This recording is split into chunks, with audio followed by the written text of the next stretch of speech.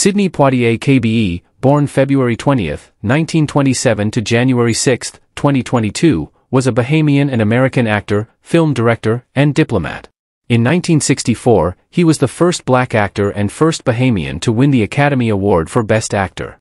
He received 2 competitive Golden Globe Awards, a BAFTA Award, and a Grammy Award, as well as nominations for 2 Emmy Awards and a Tony Award. In 1999, he ranked among one of the American Film Institute's 100 stars. Poitier was one of the last surviving stars from the golden age of Hollywood cinema. Poitier's family lived in the Bahamas, then still a crown colony, but he was born in Miami, Florida, while they were visiting, which automatically granted him U.S. citizenship. He grew up in the Bahamas, but moved to Miami at age 15, and to New York City when he was 16. He joined the American Negro Theater, landing his breakthrough film role as a high school student in the film Blackboard Jungle, 1955. Poitier gained stardom for his leading roles in films such as The Defiant Ones, 1958, for which he made history, becoming the first African American to receive an Academy Award for Best Actor nomination. Additionally, Poitier won the Silver Bear for Best Actor for his performance. In 1964, he won the Academy Award and the Golden Globe for Best Actor for Lilies of the Field, 1963. Poitier also received acclaim for Porgy and Bess, 1959, A Raisin in the Sun, 1961, and A Patch of Blue, 1965, because of his strong roles as epic African American male characters.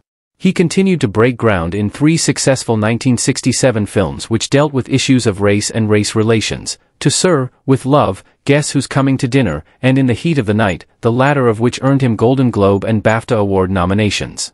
In a poll the next year, he was voted the U.S.'s top box office star. Poitier also directed various films, including A Warm December, 1973, Uptown Saturday Night, 1974, and Stir Crazy, 1980. He later starred in Shoot to Kill, 1988, and Sneakers, 1992. Poitier was granted an honorary knighthood by Queen Elizabeth II in 1974. He received numerous honors, including the Golden Globe Cecil B. DeMille Award in 1982, the Kennedy Center Honor in 1995, Screen Actors Guild Life Achievement Award in 1999, and the Honorary Academy Award in 2002. In 2009, he was awarded the Presidential Medal of Freedom by President Barack Obama. In 2016, he was awarded the BAFTA Fellowship for Outstanding Lifetime Achievement in Film. From 1997 to 2007, he was the Bahamian ambassador to Japan. About Sidney Poitier early life. Sidney Poitier was born on February 20, 1927, in Miami, Florida. He was the youngest of 7 children born to Evelyn and Reginald James Poitier, Afro-Bahamian farmers who owned a farm on Cat Island. The family would travel to Miami to sell tomatoes and other produce to wholesalers. His father also worked as a cab driver in Nassau. Poitier was born unexpectedly in Miami while his parents were there on business. His birth was 2 months premature, and he was not expected to survive, but his parents remained in Miami for 3 months to nurse him to health. Poitier grew up in the Bahamas, then a British Crown colony. His birth in the United States entitled him to U.S. citizenship. Although there were few Poitier of French ancestry in the Bahamas, some believe that the Poitier ancestors had migrated from Haiti, and were probably among the runaway slaves who established maroon communities throughout the Bahamas, including Cat Island. There had, however, been one Poitier of French ancestry on Cat Island, planter Charles Leonard Poitier, who had immigrated from Jamaica in the early 1800s, possibly originally from Haiti. In 1834, following the abolition of slavery, 86 slaves from his wife's estate kept the Poitier name. Poitier lived with his family on Cat Island until he was 10, when they moved to Nassau.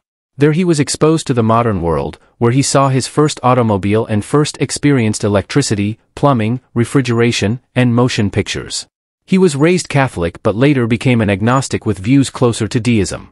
At age 15, in 1942, he was sent to Miami to live with his brother's large family, but Poitier found it impossible to adjust to the racism in Jim Crow-era Florida.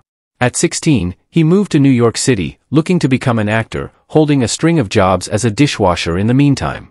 After failing his first audition with the American Negro Theater due to his inability to fluently read the script, an elderly Jewish waiter sat with him every night for several months, helping him to improve his reading by using the newspaper. During World War II, in November 1943, he lied about his age. He was only 16 at the time, and enlisted in the Army. He was assigned to a Veterans Administration hospital in Northport, New York, and was trained to work with psychiatric patients. Poitier became upset with how the hospital treated its patients and feigned mental illness to obtain a discharge. Poitier confessed to a psychiatrist that he was faking his condition, but the doctor was sympathetic and granted his discharge under Section 8 of Army Regulation 615-360 in December 1944. After leaving the Army, he worked as a dishwasher until a successful audition landed him a role in an American Negro theater production, the same company he failed his first audition with. About Sidney Poitier's personal life. Poitier was first married to Juanita Hardy from April 29, 1950, until 1965. Though Poitier became a resident of Mount Vernon in Westchester County, New York in 1956, they raised their family in Stuyvesant, New York, in a house on the Hudson River. In 1959, Poitier began a 9-year affair with actress Diahann Carroll. He married Joanna Shimkus, a Canadian actress who starred with Poitier in The Lost Man in 1969, on January 23, 1976, and they remained married until his death. He had 4 daughters with his first wife, Beverly, Pamela, Sherry, and Gina, and 2 with his second, Anika and Sydney Tamia. In addition to his 6 daughters, Poitier had 8 grandchildren and 3 great-grandchildren. When Hurricane Dorian hit the Bahamas in September 2019, Poitier's family had 23 missing relatives. About Sidney Poitier's career. Poitier joined the American Negro Theater but was rejected by audiences.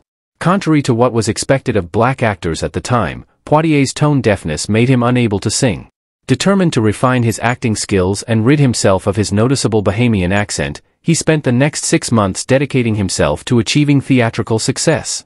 He modeled his legendary speech pattern after radio personality Norman Brokenshire. On his second attempt at the theater, he was noticed and given a leading role in the Broadway production of Lysistrata, through which, though it ran a failing 4 days, he received an invitation to understudy for Anna Lucasta.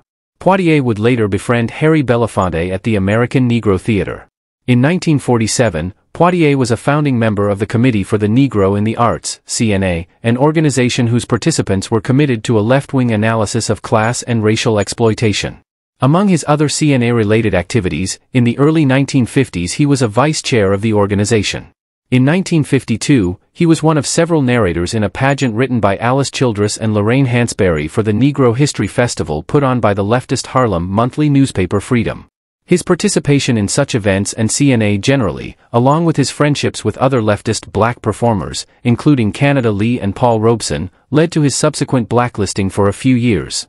Even associating with Poitier added to the basis for blacklisting Alfred Palka, the writer and producer of one of Poitier's earliest films, the 1954 Go Man Go.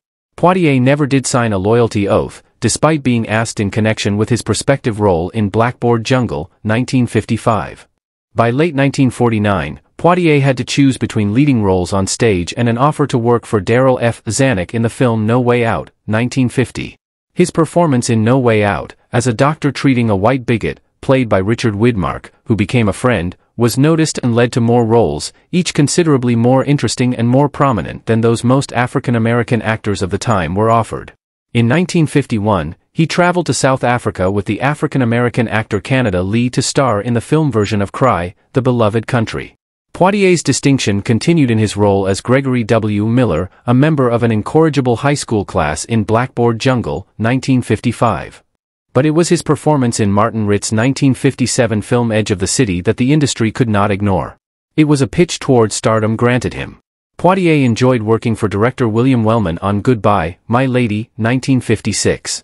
Wellman was a big name. He had previously directed the famous Roxy Hart, 1942, with Ginger Rogers and Magic Town, 1947, with James Stewart.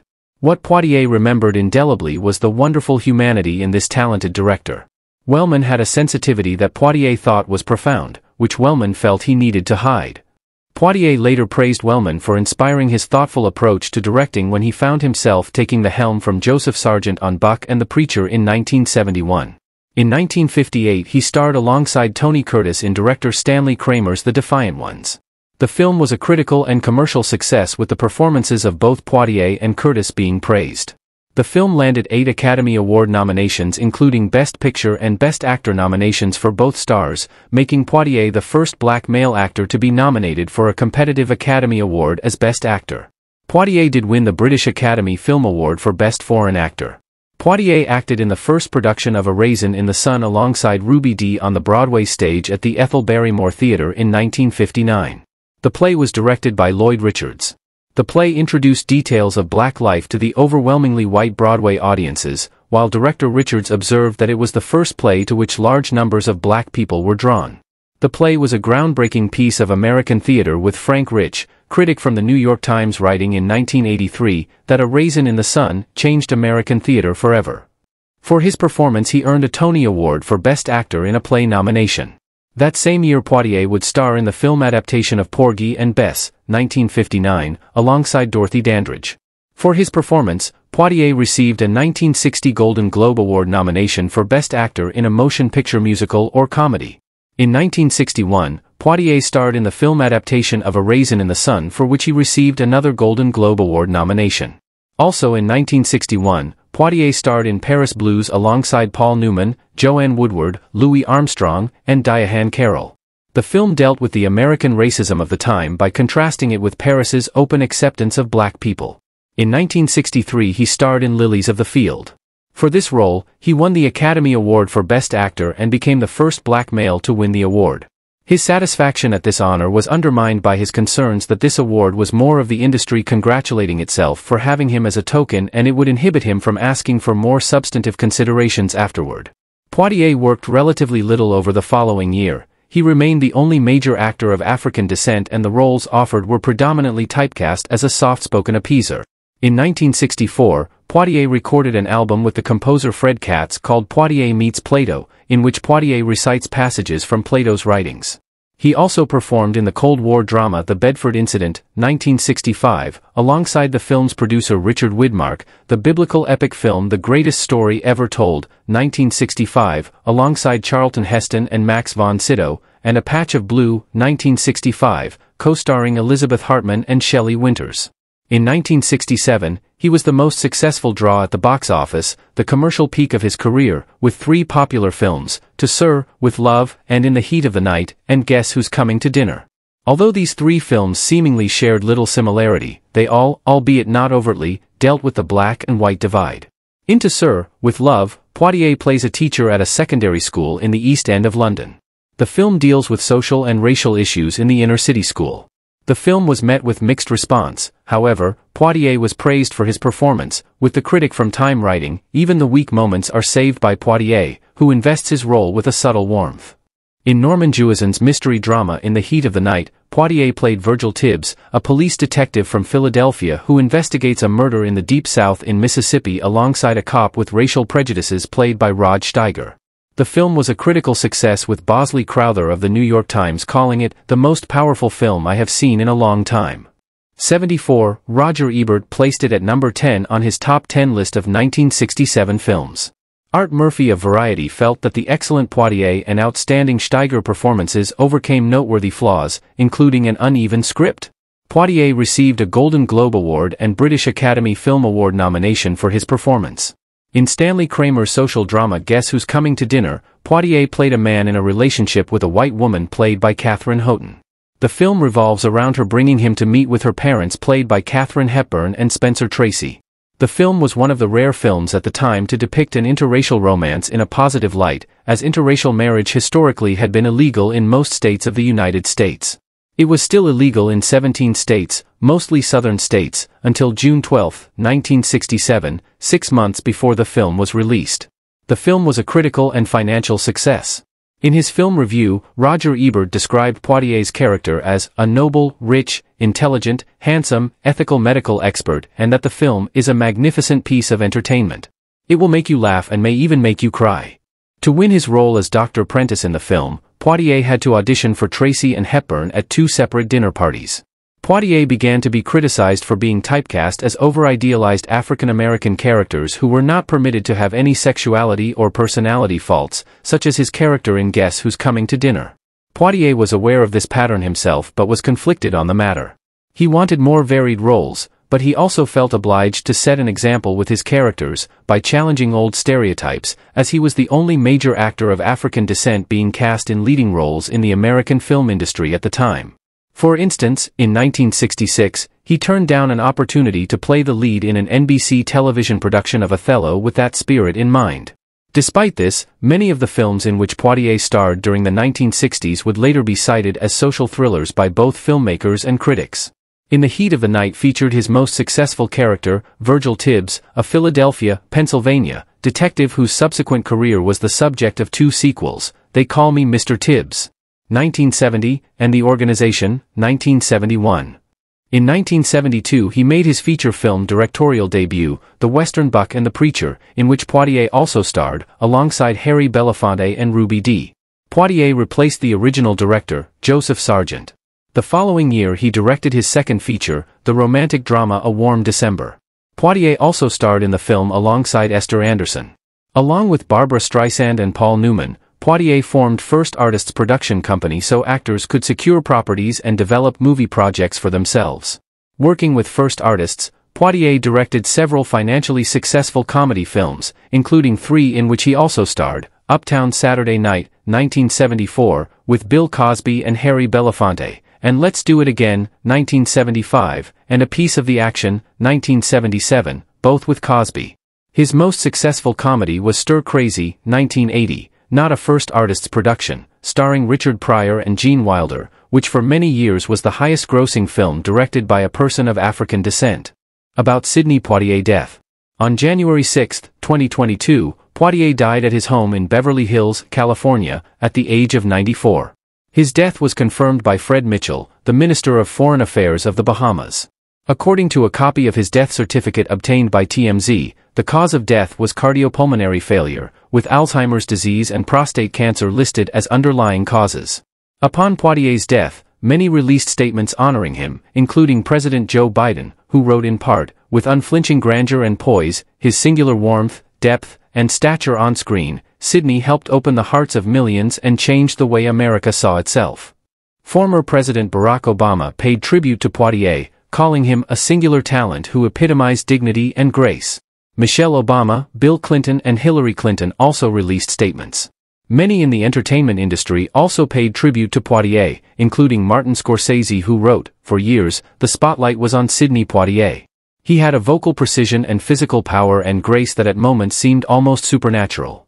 Harry Belafonte, Morgan Freeman, Viola Davis, Whoopi Goldberg, Lupita Nyong'o, Halle Berry, Ava DuVernay, Oprah Winfrey, Octavia Spencer, Jeffrey Wright, Giancarlo Esposito, Quincy Jones, Michael Eisner, Ron Howard and others also paid tribute.